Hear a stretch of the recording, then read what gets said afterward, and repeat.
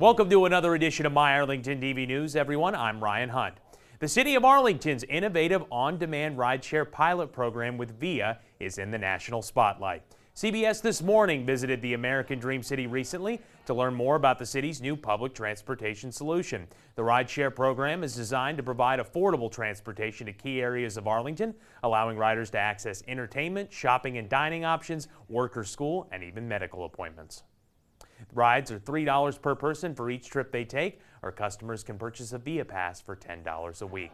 The city recently talked to Senior Vice President of Project Development Jack Hill about the progress being made at the future Globe Life Field. Earlier this week, MyArlingtonTV was able to get a first-hand look at the work accomplished so far at the new Rangers ballpark. Jack Hill and his team hope to create a premier baseball experience that sets it apart from ballparks across Major League Baseball. The crews are working around the clock. We had 1.3 million cubic yards of excavation or dirt to take out of the hole.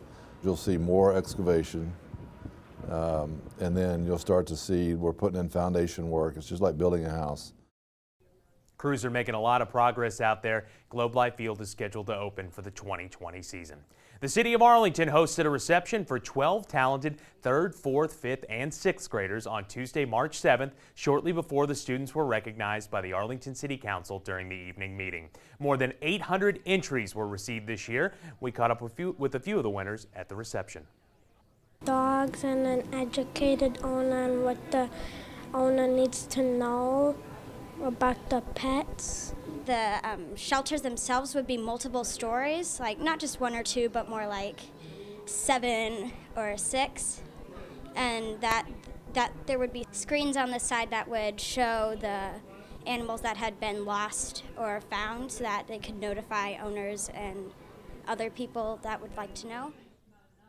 It's truly one of our favorite events each year. We look forward to it. Congratulations to all of our 2018 Arlington Animal Essay Contest winners.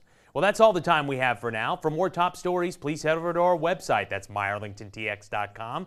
Learn about Arlington successfully selling bonds to fund the voter-approved contribution for Globe Life Field. Check out the 2017 Arlington Police Department Annual Report, the city's latest edition of Neighborhood Network News, and much more original content happening throughout the American Dream City. Don't forget to follow us on Facebook, Twitter, Instagram, and YouTube, and sign up for our Arlington Dream Team Digital Ambassadors. We'll see you back here next week. In the meantime, have a great week, everyone.